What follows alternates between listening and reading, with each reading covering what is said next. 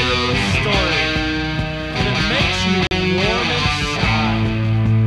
It's about some friends growing up, and all the things they tried. Hey, I'm Bob Satmary.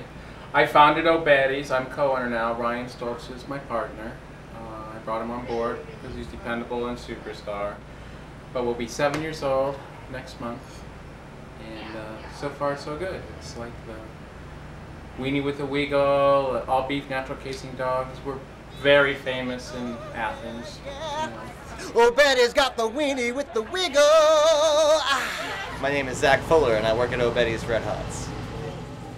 For a food service job, it's, you know, as good as it can get, really. You know, you have your shitty customers, but you also have a lot of loyal ones who are really nice and friendly and, you know, tip well, or, you know, if you're in a bad mood, they notice and want to talk to you about it. So. Morgan, what? if you need me, I'm indisposed right now. I'm sorry.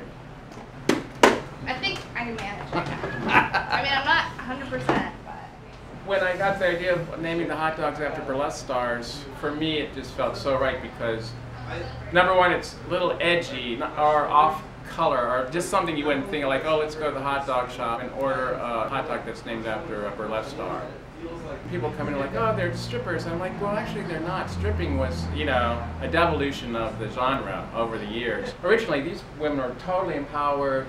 They choreographed their own stuff, designed their own outfits. Some of them became incredibly famous and wealthy and proud to be doing what they were doing. And what they were doing, in my opinion only, perhaps was shared, embracing what they had to work with and making the most of it, you know, which was their femininity and the power to use that.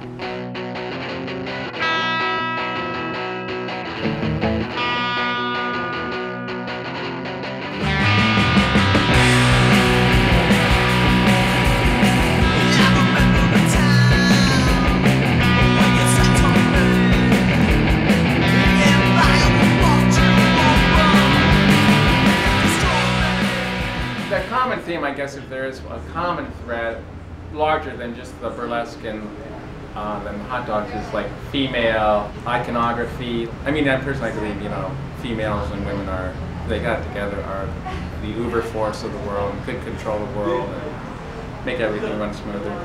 If I would be reborn, I would like to be a burlesque star. I'd have to be a star.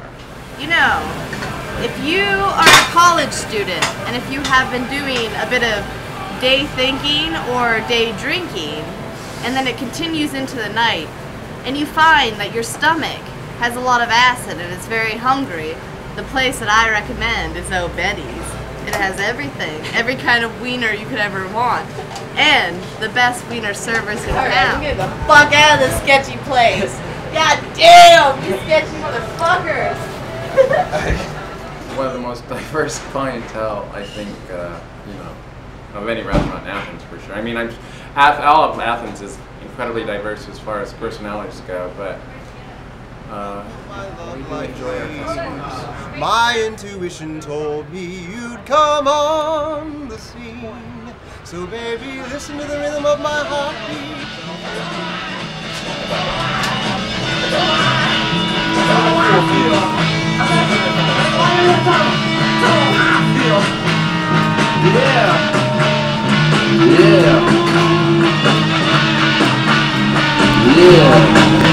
I just want like 2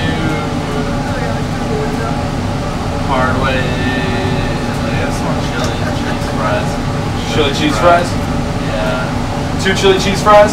Basically. It's not Late at night, because of the state of our clientele generally, we reduce the menu. During the day, it's everybody, you know, business peoples and university people and students and the community, but at night, it's almost primarily student. every man for himself. Pretty ugly. We're on reality TV. We're on reality TV. We're on reality TV. Okay. To understand what anyone's talking about.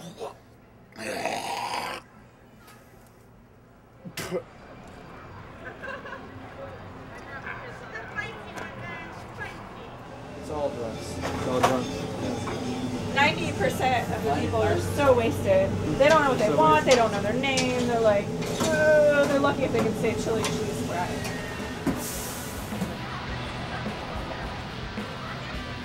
Well, the drunks come here, I mean, especially on weekend days, the drunks come in all the time.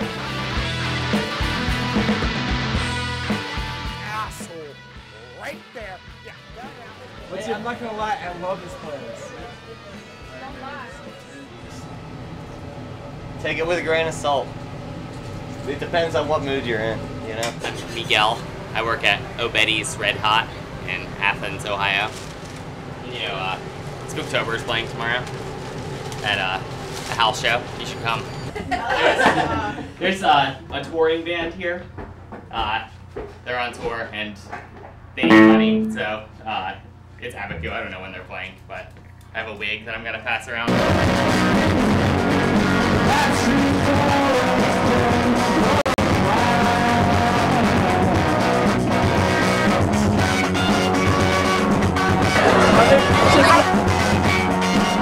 Douchebag.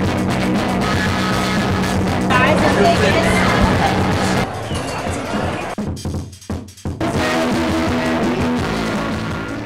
I play bass guitar in Spooktober, Sister Shuffle, and the Never Evers. My name's Scotty, and I work at Obetti's. Amish electric chair. It's punk rock. I guess it's kind of a generic term. We have lots and lots of rock stars work here and artists. I don't know how they feel personally, but I see them as an extension of Obetti's. Jamie Lewis, who also works here, she's in the Never Evers as well. John Garris plays guitar for Wheels on Fire. Scotty drums for Amish Electric Chair. And I'm a vocalist for We March.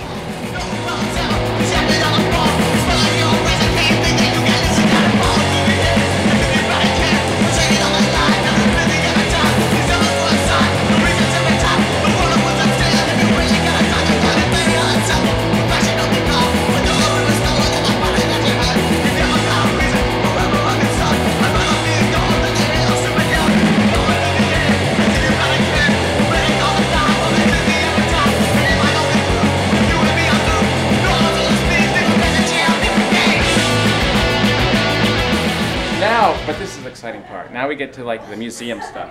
These are this case here, and then this case over here are my hot dog cookers, which span like, hey Zach. Pretty good. I'm giving an interview. Span like about 100 years worth of technology in hot dog cookery. So, which is fascinating because they're every decade they'll come up with some sort of new way to cook a hot dog. Actually, it always is the same way, only it's a different way of doing the same way. Like it's either electrocuting the hot dog or steaming it. Hot dog beer, hot dog marshmallow here, hot dog bubble gum, salt and pepper shakers, toys, dishes.